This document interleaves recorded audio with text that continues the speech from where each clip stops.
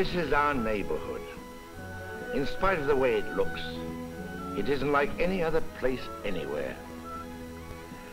You notice the difference the minute you see the people. Yes, the people around here are friendly. Our merchants are strong on courtesy and that extra bit of service. And they keep their promises too. Like when Jake Thomas tells you a suit will be ready at 5 o'clock. It will be ready at 5 o'clock. Anywhere you look, you'll find that extra bit of thoughtfulness that means so much. Out where we live, people seem to be friendlier, more courteous, more helpful. Of course, it wasn't always this way, but it all started right here on this corner. Not so long ago, Officer O'Mara was a short-tempered man. He'd give you the whistle or the rough side of his tongue as quick as look at you. Then one morning, young Henry Carter, who operates the gas station at the corner of Main and 3rd, came up to O'Mara's intersection, and his mind wasn't entirely on his driving. When O'Mara stalked over to him, Henry realized that he had stopped in the crosswalk. So he just sat there, waiting for O'Mara to explode. But this morning, O'Mara didn't explode. He got a very odd look on his face. And then he waved Henry ahead. Well, right then and there was the first link in the chain miracle started by O'Mara. The miracle that made our town different. Young Henry kept mulling the incident over in his mind. And it had quite an effect on him. He decided that if a gruff guy like O'Mara could be human, he, Henry Carter, could give it a little extra try with his customers. He started by making Fred Murray, our haberdasher, think it was a favor to let Henry put air in his tires. Yes, sir. What can I do for you? Fill her up.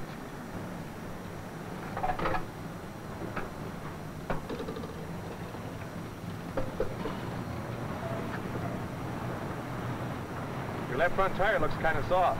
Glad to check them all for you while I'm at it. Yeah.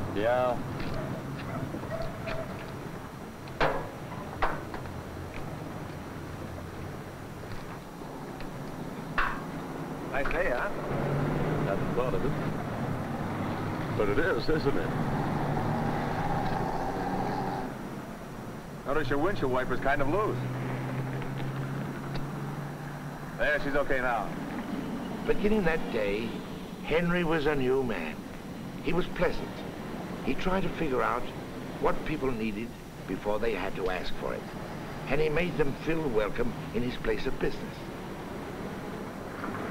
Glad to take care of you anytime, sir. Come on in again. Yeah.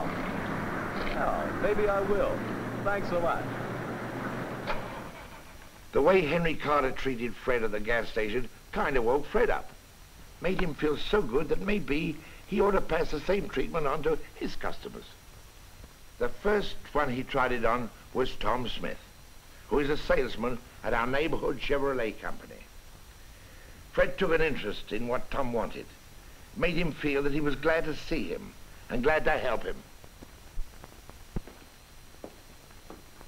That suit looks mighty good on you. Is that what you had in mind? I guess that's about it.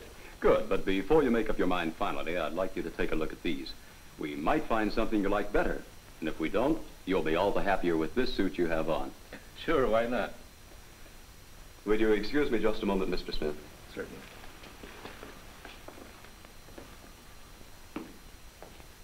How do you do? I see you're interested in ties. Yes. Here's a tray of new ones. Would you like to look these over while I finish with my other customer? It'll be just a few moments. Of course. Fred found that it was easy to be friendly and to treat people fairly. And he found that knowing what he had to sell was important too. And Tom Smith got a whole new slant on the business of helping the customer find what he really wants. So you can see how the miracle that started on O'Mara's corner began to spread throughout the whole community. But O'Mara, the man who started it, couldn't understand why people were suddenly becoming so friendly. People like Tom Smith. And Tom Smith was caught up in the miracle of treating people right. And he passed it on to Joe Corey, our local butcher. Yeah, I guess that's right, Mr. Smith. Now that you explain everything, I understand all right. I know you're going to take care of me okay.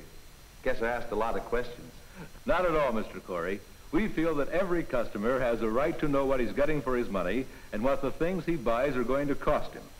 Now, we want you to know we are going to do everything we can to try to get your new car to you as soon as possible. Naturally, it may take a few days because we want to be fair to our other customers.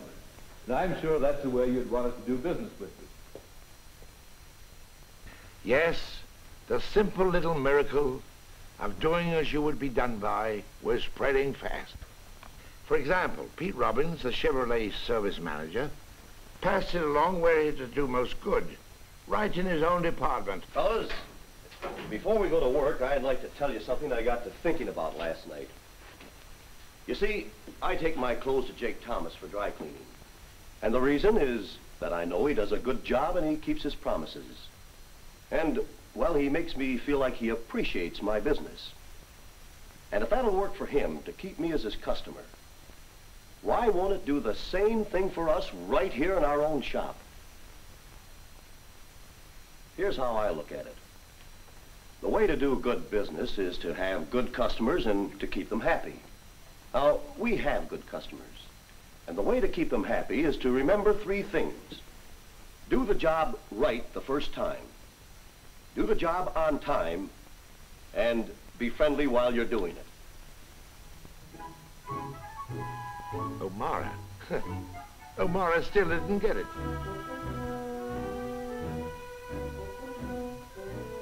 But Joe Corey, the butcher, did. Incidentally, Joe had quite a lot of reforming to do, but he found it wasn't such a hard job. Thank you. Thank you. Goodbye. Bye. Well, how do you do, Mrs. Jones? What can I do for you today? Well, Joe, you can tell me that I'm your very favorite customer and that you've got some nice lean pork chops hidden behind the counter, especially for me. Well, Mrs. Jones, everybody's my favorite customer, but I'm going to treat everyone fair, and for everybody, I've got no pork chops hiding. But I've got some nice chickens here I want you to see. A nice one here for $1.89. An extra special good one for $2 1/4. Now, you tell me which one you like, and I'll cut it up real nice for you. It made Joe feel pretty good to be treating everyone as his favorite customer. And it made Mary Jones feel pretty good to get that kind of treatment. Mary Jones is a telephone operator down at the light company. Suddenly, a lot of people found they were more cheerful after they had been talking to Mary. Of course, by now, Mary Jones was just one link in the one chain of the many chains that were passing the miracle along. And so the miracle grew, passing from friend to friend, from family to family, from store to store, and from one business to another. And pretty soon, everyone found himself doing things a little differently, giving a little more thought to the other fellow, and discovering that life was a lot more fun. Ever since, this has been a wonderful place to live and work in, with people liking each other and trusting each other. Business has picked up in all the stores, with people spending more money and getting more out of it. And it's so easy to keep on doing it. We don't think we're ever going to stop. Some of our businessmen got up a poster, so strangers will know how we want to treat them. Here, you can read it yourself.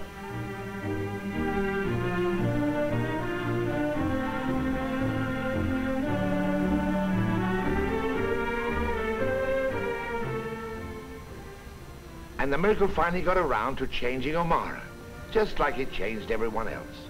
And now he can count his friends. Of course, there had to be a catch somewhere. The fact about that morning when it all started have never before been revealed to a human soul. And there's the only man who knows the reason Officer O'Mara didn't explode that morning was because the poor devil woke up with laryngitis and couldn't raise his voice above a whisper. And who am I to be telling you all this? Who should know better than himself? O'Mara. But there's one thing. Starting a miracle is easy. It isn't everybody wearing a halo. It's just letting the people you do business with know that you like them, that you want to help them. It's just keeping your word and being fair with everyone.